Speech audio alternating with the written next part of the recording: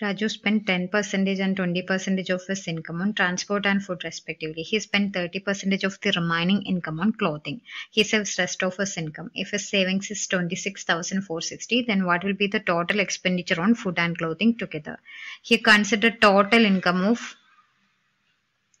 Raju as 100 rupees. Now out of this 100 rupees, 10% he spent on transport. So 10% of 100 is 10 rupees he spent on transport, and 20% spend on food means 20% of 100 is 20 rupees he spent on food. Remaining is 70% of 100, which is 70 rupees.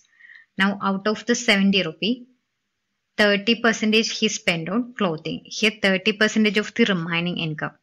Remaining income is 70. So 30% of remaining income 70 he spent on clothing. Remaining is 70% of 70. So 70% of 70 is the savings here, which is given as 26,460 in the question.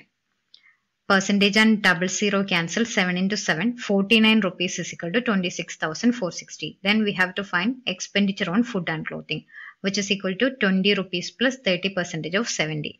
So expenditure on food and clothing is equal to 20 rupees plus 30% of 70 is percentage and double zero cancel. 3 into 7, 21 rupees. So total 41 rupees.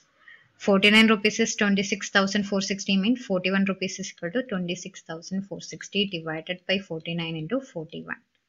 7 goes 7 times in 49, 3 times in 21, 7 times in 49, 8 times in 56, remaining 0. Again 7 goes 5 times in 37, 4 times in 28, remaining 0. So 540 into 41. 0 here. 4 into 1, 4.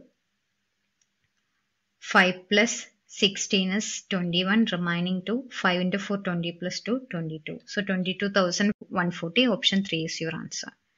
So expenditure on food and clothing is 22,140.